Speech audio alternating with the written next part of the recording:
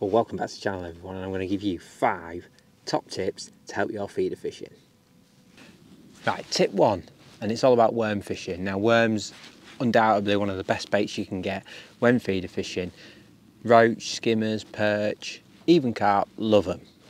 Finely chopped worms can just make a massive difference to your session, and the good thing is about worms as well, you get an instant response. So what I mean is you can be fishing away with maggots, casters, baits like that, put a little blob of worms in your feeder, little worm on the hook, chuck it out and you'll catch a better fish. And it's just amazing how often putting neat worms through your feeder can make a massive difference and catch you lots more fish. Now there's a few things when it comes to worms. Obviously get yourself a nice pair of scissors. There's loads on the market now with 2 blades. Get yourself a pair of them. They make a big difference and make everything nice and easy. Get yourself a little pole pot, something like that with a rounded base. You'd even like a tin or a rounded pot. Something that's round makes chopping easy.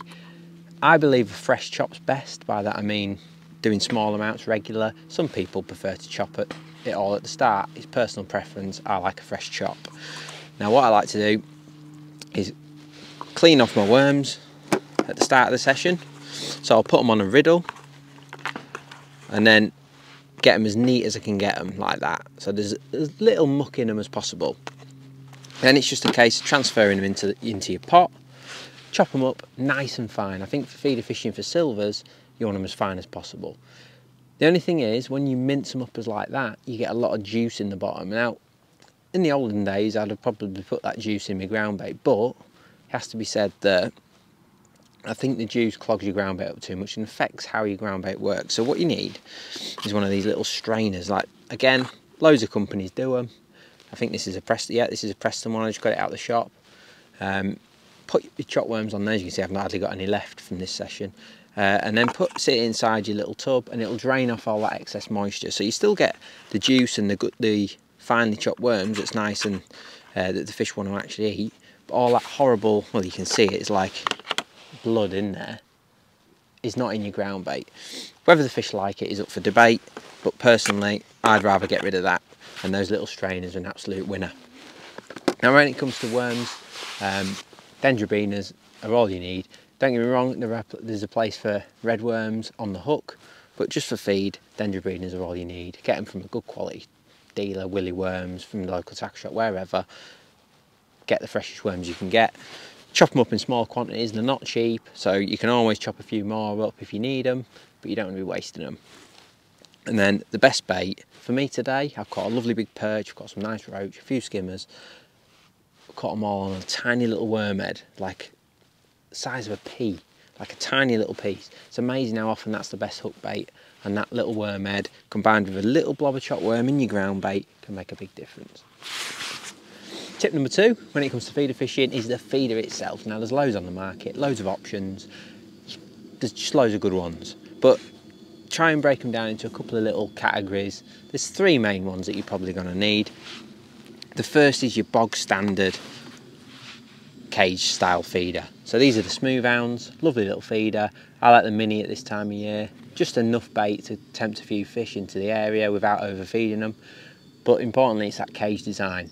I'm not a big lover of solid feeders. They do have a place on rivers and stuff, but on like still waters like this, I much prefer a plastic cage style feeder. I just think they present the bait much better. A bit bait comes off it as it falls through the water, and I just think it's a better option. Try and use the lightest you can get away with. You want to be able to hit your mark accurately every single time, but you want to do it without creating massive spladooshes on the surface. So 15, 20 grams, 25 grams is about perfect for this time of year.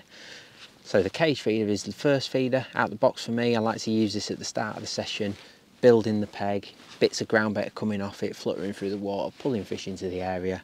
The cage works wonders.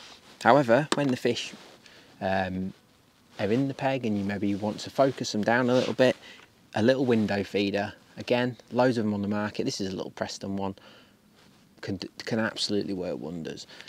Beauty of these is you can put almost neat worms in there, just a little cap of ground bait, or you can put your ground bait in and press it in there nice and firmly, but it gets your bait to the bottom. You're chucking it in, it sinks really quick, it just gets straight to the bottom, you're fishing really positive, great feeders at the windows, and often you can switch to that and start bagging up. And I think a lot of people got the misconception that window feeders are only for distance work. They're not. A little one like that, a little 20 gram, on a little, this is like a little club lake that I come and fish. Perfect here, 20 grams, that'll cast a mile. More than adequate for what we're doing here in this sort of 8-foot swim. Massive difference that can make. And today, like I say, just literally in the window. So the feeder's pretty much neat worms, a little smear of ground bait on the top. That's been deadly today. I've caught loads of fish doing that. And it's just a great way of catching fish. So those 2 feeders are brilliant. Use the cage to sort of build the swim, switch to the window to sort of actually catch the fish once they're in your swim, and you can't go far wrong. But there is one more feeder that is neglected an awful lot, and that is the simple maggot feeder. Now, this lake's gin clear. Fish love maggots here. Little maggot feeder like that, it's only got 10 grams of lead on it. It hardly makes a noise when it hits the surface. Obviously, you're putting in 30 to 40 maggots every single cast. Can just get you bites when those other feeders just don't. And sometimes the fish just don't want all that ground bait. And the maggot feeder can be a deadly feeder. So those 3, at this time of year, can be absolutely fantastic. So get yourself some of them. Little smooth round cage is your go-to feeder. Your window is like the trick up your sleeve, and then the maggot feeder on those calm days, such as this, can be a real winner.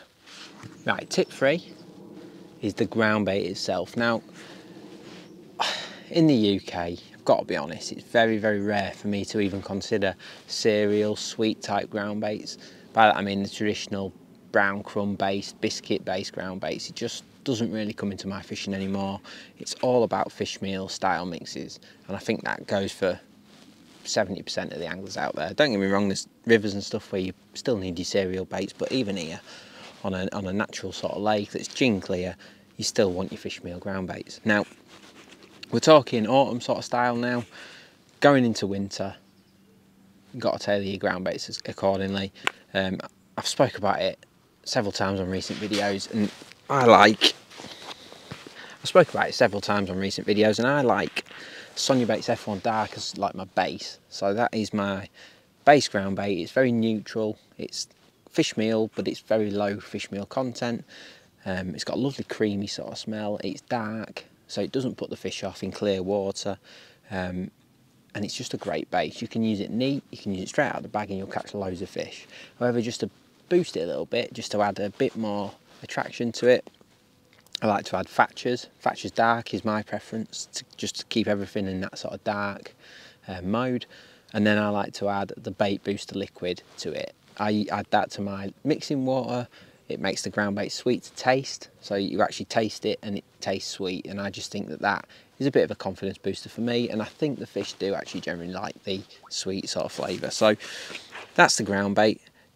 Add as much Thatchers. If it's a really warm day and you're going to a place that's positive, don't be frightened to go 50-50 F1 Dark and Thatchers Dark.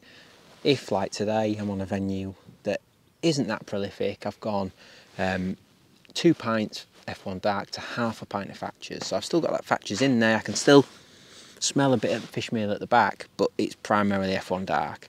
But like I say, if I was going to Barston or somewhere like that that's prolific, bit of colour in the water, I wouldn't hesitate to use 50-50 and then use that bait booster in my mixing water. So yeah, nice little ground bait mix there. You will not go wrong with that at this time of year. It's just absolute winner. Right, tip 4 is all about organisation. Now, I'm not a very organised kind of guy. You've all seen me on my videos. I've got stuff strewn everywhere. However, when it comes to feeder fishing, the last thing you want is for every time you fill your feeder up, your hook clamps are getting stuck around your trays, around your box legs, around your bowls, around it. It's just a nightmare. You don't want to be reaching for it, because I'm like chopping and changing feeders all the time. I want everything to hand. So I think, without trying to be pluggy, it's important to be organised when you're feeder fishing. At the front, I've got a bowl and ring, so I've got my ground bait in there. It's nice and clean. I've got everything. It's just there, exactly where I need it. It's not moving around or anything like that. On this tray, I've got a hooded side tray, so if it does rain, I can obviously just pop that up. It could be an aqualock. If you are an aqualock kind of guy, then an aqualock's great, but I like that hoodie. And I've got my live bait at the front here, so I've got my maggots, my worms, and then my feeders and my spare ground bait, my feeders, my hook lengths, all go in this slimline tray at the back. So my scissors, I've just got them out for my demo just a minute ago, but all me like stuff that I'm not needing on every single chuck are all in here. So they're out of the way, nice and safe, nice and dry. And then as soon as I need a bit more ground bait, I've got it here in a bowl. I've got another bowl of ground bait just there. I can top that bowl up if I need to. If I want to take a bit out and maybe slop it up, I can do that. I've got my scissors are nicely to hand, my spare hook clamps, my spare feeders, my phone goes in this little pocket because I know it's dry, it's out of the way. Everything's to hand. I think it makes a big difference. And that goes for pole fishing as well. But I think when you're loading a feeder all the time and you're constantly in and out, I think it makes a big difference to your efficiency. So just a little tip there, but I think it can make a big difference.